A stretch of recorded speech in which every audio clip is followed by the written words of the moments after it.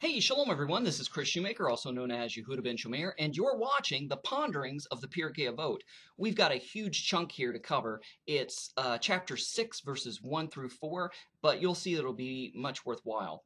The sages expound in the language of the Mishnah. Blessed is he who choose them and their learning. Rabbi Meir would say, whoever studies the Torah for Torah's sake alone merits many things. Not only that, but the creation of the entire world is worthwhile for him alone.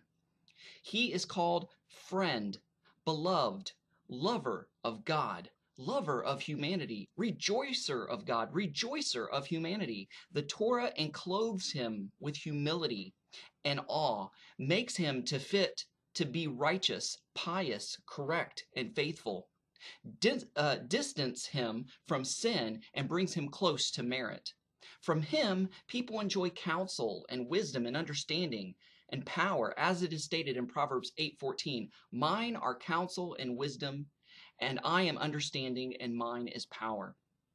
The Torah grants him sovereignty, dominion, and just prudence.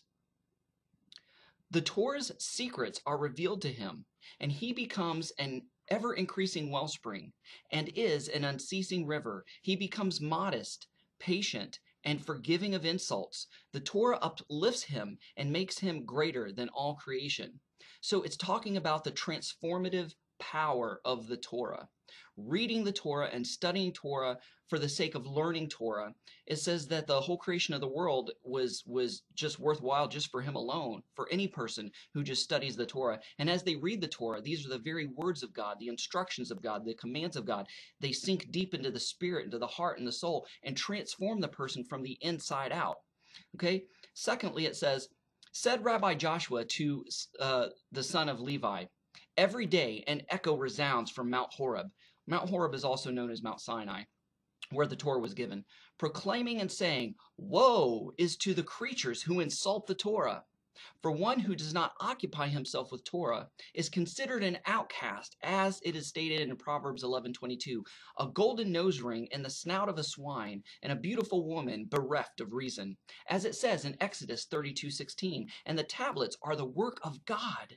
The writing and God's writing engraved on the tablets. Read not engraved, karut, but liberty, karirut.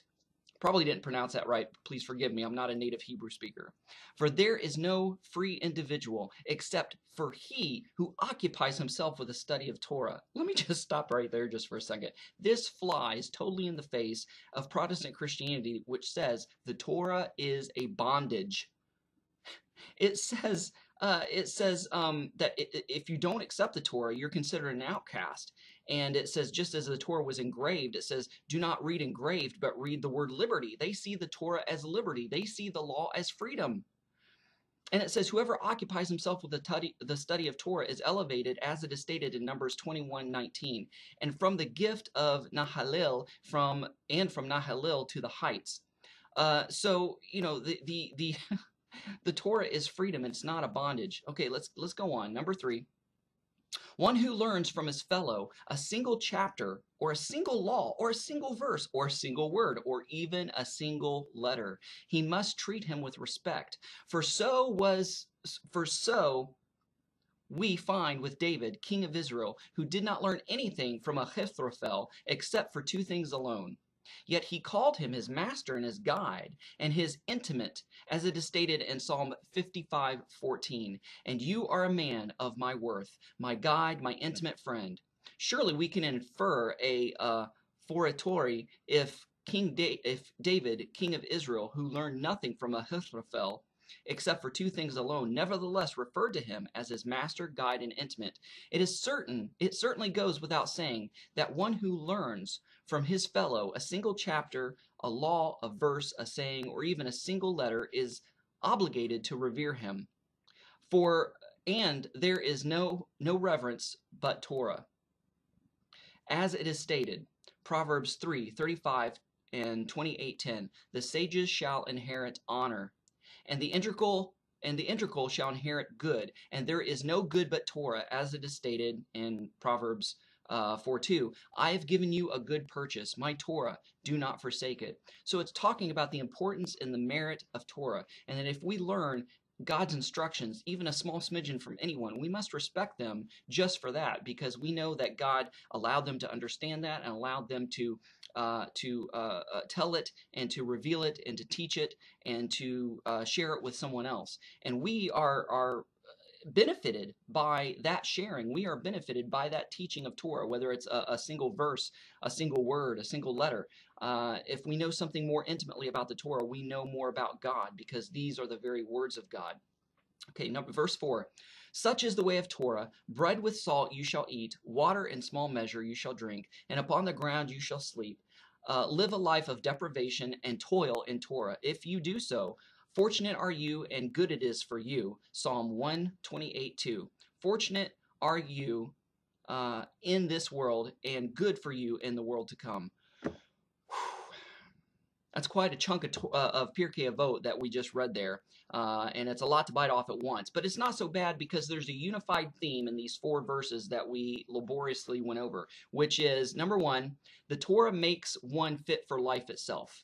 The Torah prepares you for life, makes you fit for life, makes you ready to tackle life and take it on and to suck the marrow out of life. Number 2, there is freedom in Torah. In the Western world, what makes the Western world free countries?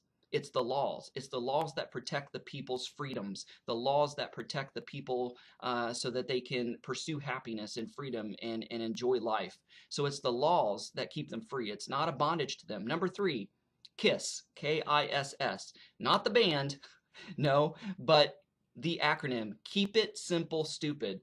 We complicate faith too much. We complicate the Word of God too much. So many times we just pass over the plain meaning of the Word and miss the point totally. Keep it simple, stupid. Hey, we are the sheep of God's pasture. Sheep are the dumbest animals on the face of the earth, right? There is no wild sheep. They're all domesticated. They're domesticated for a reason. If they weren't, they'd all go extinct. Because they can't defend themselves. They are at the bottom of the food chain. So keep it simple, stupid. And if we're sheep, we can only understand simple things. So we've got to keep our faith and our relationship with God stupid. Stupid. Simple. Forgive me. Hope you got a chuckle out of that. Okay, verse 1. Just as you do good things, this is my own commentary on verse 1. Okay, just as you do good things, because just doing them is a reward in and of itself. We study Torah not for the sake of getting pats on the back or praise, but it is a reward in and of itself just to simply study the Torah. Not to say that other rewards don't come with Torah study. Just like when we find someone's wallet or purse in return, we do not necessarily expect a reward when we return a lost wallet or purse, but it makes it extra nice when somebody says, oh, hey, thanks so much for finding my purse, my wallet. Here's a 20. Thank you for helping me find it. So, that's just icing on the cake. We don't expect it, but when the icing comes, oh, it's so sweet and good. So it's very similar with Torah, right? The saying goes, knowledge is power, and the old G.I. Joe cartoon saying, knowing is half the battle. This perfectly describes Torah and how it sets us up for a successful life and for successful living. So why was King David called a man after God's own heart? Christians say it's because he pursued worship, because he was a singer, because he was a psalmist and a dancer. But this is not fleshed out as the reason anywhere in Torah. It is because of God's very own heart. God's very own heart is his will, is his law, is his instructions, is his word, is his Torah. And according to Psalm 119 and Psalm 119, David was madly, head over heels, madly, deeply, passionately in love with the very heart of God, which is his words, which is his instructions, which is his Torah. It was his very life. It's what he centered his life around. And that's why he's called a man after God's own heart. So wisdom is a synonym for Torah, and wisdom is in the feminine. So a love of Torah is like a love affair between a man and a woman. Torah is like spiritual food. Think of it as a baby being born with the Torah attached to the foot by a string, and on the cover it says, instruction manual for living. So, the Torah is our instruction manual for life. When we buy a car, when we buy a new appliance, when we buy a new piece of tech, it comes with an instruction manual. Unfortunately, human beings don't. but God gave us his instruction manual for life, and that's the Torah. Okay, verse 2, my commentary on verse 2. Elsewhere in the Perkei Avot, it tells us to couple our Torah study with a worthy occupation, so we will be too busy to sin. In other words, a job gives us the opportunity to put Torah knowledge into practice. Unlike most Christian interpretations, Jews have never felt or seen the Torah as a bondage, but a way of freedom, a way of life free from sin. For those who refuse to listen to the Torah, it is considered a curse. What does this say of the Christian who says Messiah did away with the Torah? They are making a liar of Messiah, for one, because he never said or even hinted that he's done away with the Torah. Just read Matthew chapter 5. He says, "Think not that I have come to abolish the law and the prophets. I've not come to abolish, but to fulfill." And that Greek, Hebrew, and Aramaic word means to bring into its full and complete meaning and understanding so you can do it yourselves. My commentary on verse 3. The way to get the most out of Torah study is to study with someone else. As they say, 2 heads are better than 1. Your study partner doesn't have to be a scholar either. And finally, my commentary on verse 4 that we read, it's all about moderation, keeping it simple. Living out the Torah isn't and doesn't have to be complicated or expensive. Hey guys, thanks for watching. Shalom, Shavua Tov. Hey, want something to talk about? Go to my YouTube channel, Ray Bash Katan, and look for the playlist, Ray Bash's Ramblings. There, I ramble on about things that are important to the spiritual community.